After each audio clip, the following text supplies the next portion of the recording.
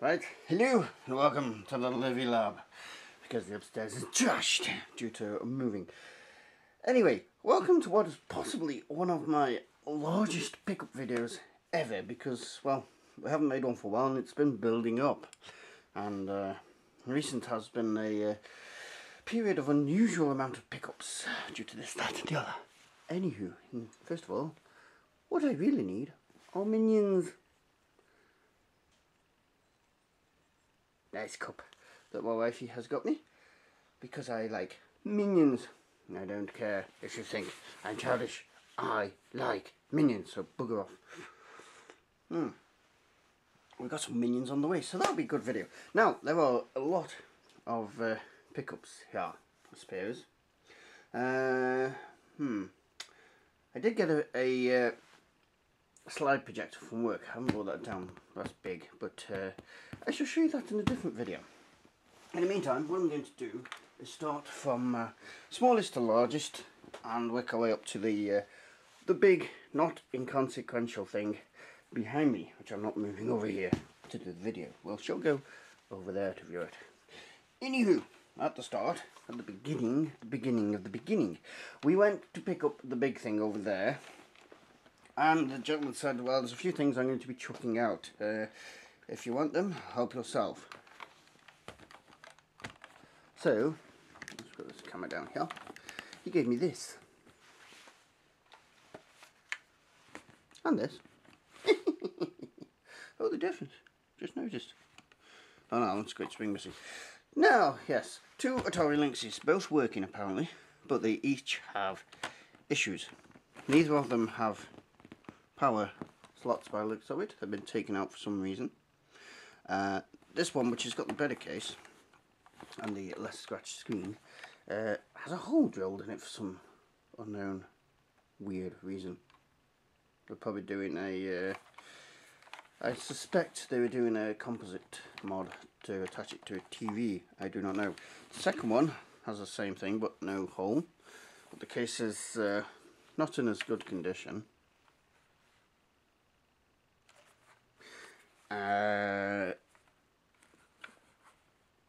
Yes, the case is not in as good condition as this, but it's got no hole. So, it's nice to actually finally hold on these. I've never actually held Lynx 1 before, and they are big. Imagine for a child, this would be, yes, quite entertaining to hold. But the fate of these, we do not know yet. We're going to, that'll be something for the future to deal with. Okay, working our way up in size. When I was at the gentleman's house, yes, he did have a pile of stuff in the corner, so he decided to give me some of it. And the second one is this thing, a Tandy WP2 word processor, also working apparently. Does it run on batteries? It does run on batteries. 1, 2, 3, 4. How many batteries does this run on? Quite a few, I imagine. So, 6 volts. So 1, 2, 4. Let me see if I've got some batteries for this. Okay, Poundland batteries to the rescue. Let's see if this thing works.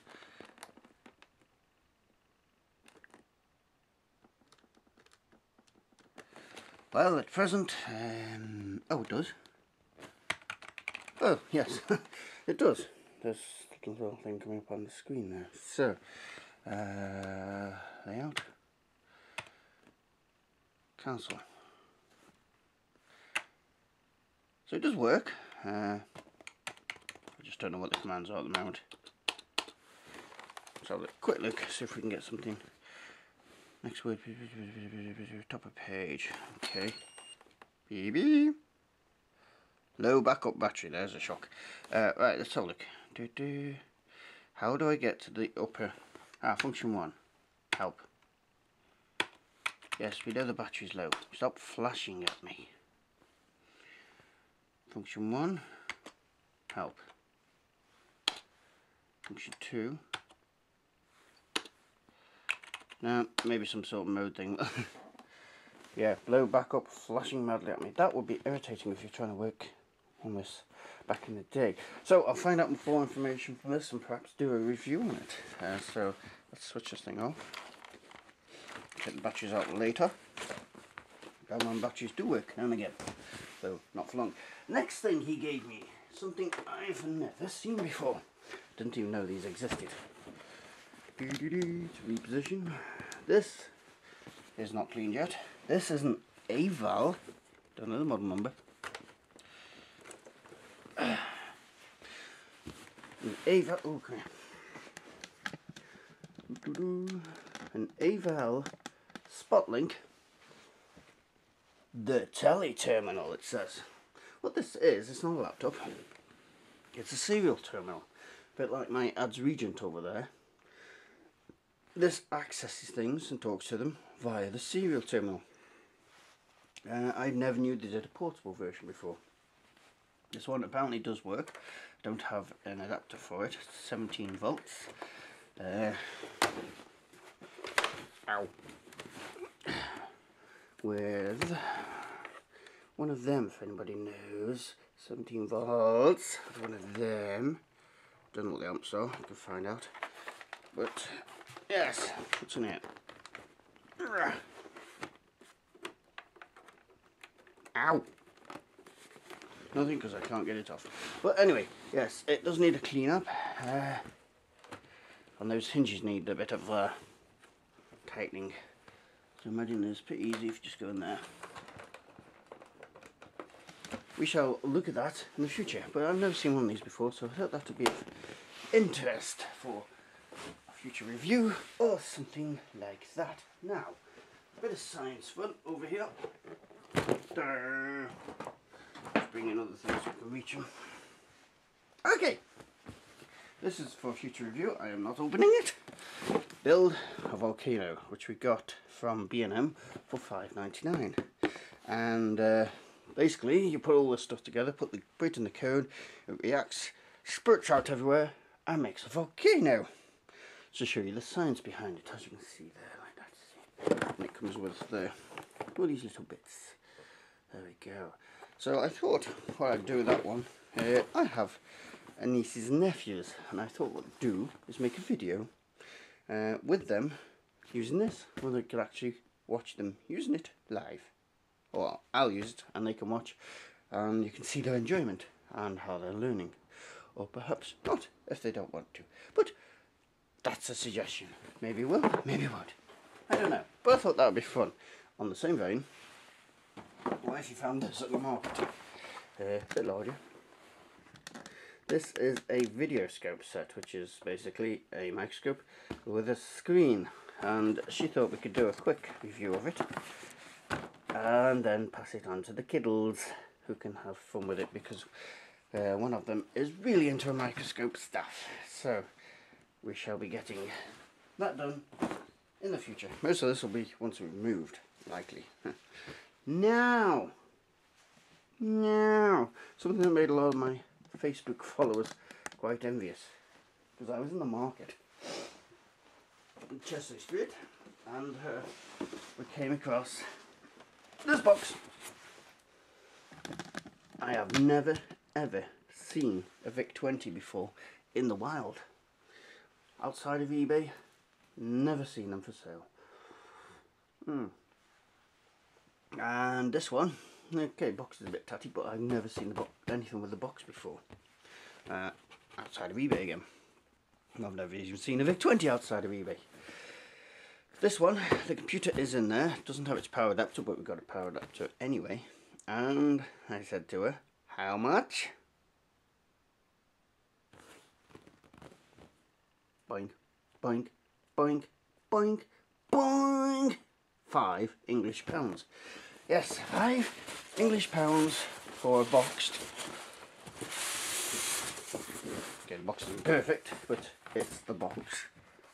A boxed Commodore VIC20. And it does work. We've had it tested. It runs perfectly. It's got a few little scars on it here and there, but it works, perfect condition, and generally it is in very good cosmetic condition. Needs a tiny bit of retro about, but it's not too bad. it's not too bad at all. So let's just have fun putting this back on, and then we can get on.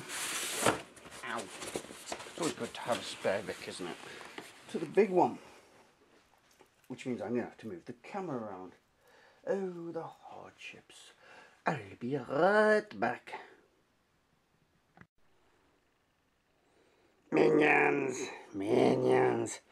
No, the minions are not being rude. They're just trying to hide this thing from you for the moment, because through the point of making this video, 3 months ago, I put up a video asking anybody if they could find an IBM 5150, which is, as you'll know, the 1981 PC, the first PC, first recognised modern PC.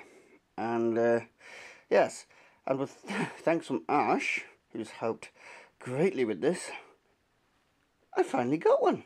Yes! This has original keyboard, original base obviously. It is the 256K version, and the monitor, it's the PC Junior monitor, but this does have the CGA card in it, so it can do colour graphics. Class! After 3 years, we finally got this one. The problem has been they're either out of the price range or in the price range but severely broken. This one was in price range and working and in good condition. When we got it, the feet off the back of the keyboard were snapped, but I managed to get an XT keyboard and put the feet in from that. They don't fit exactly the same, but they're good enough and they do the job, as long as you don't move it too much. The B drive, when we fired it up, the B drive was not responding, but after several investigations we found out that the jumpers weren't set right and there was an issue with the data cable. So once that was done, fires up perfectly. So let's do that, shall we? Let's put the box on and the monitor.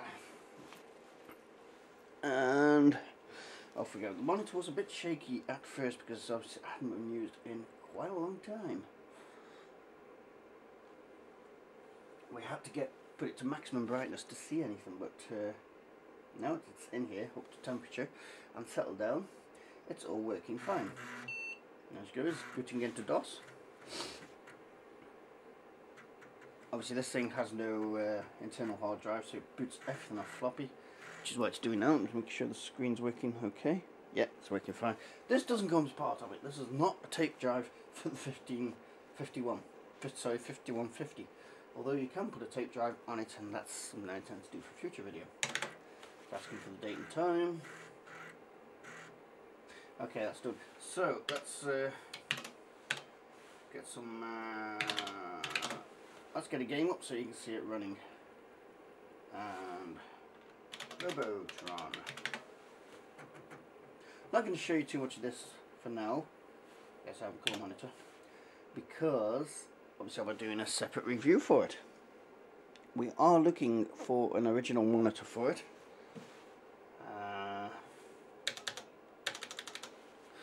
There you go. It is running.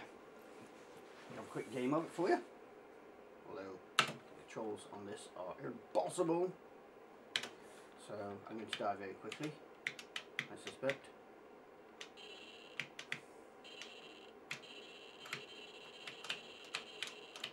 Right, W A D J X. There we go. Show you how quickly it is possible to die on a game like this. I can't believe I even got past the first level there.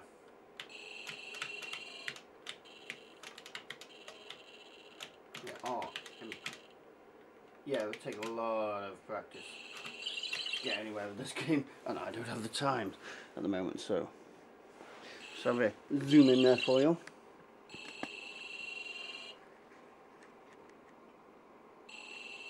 There we go.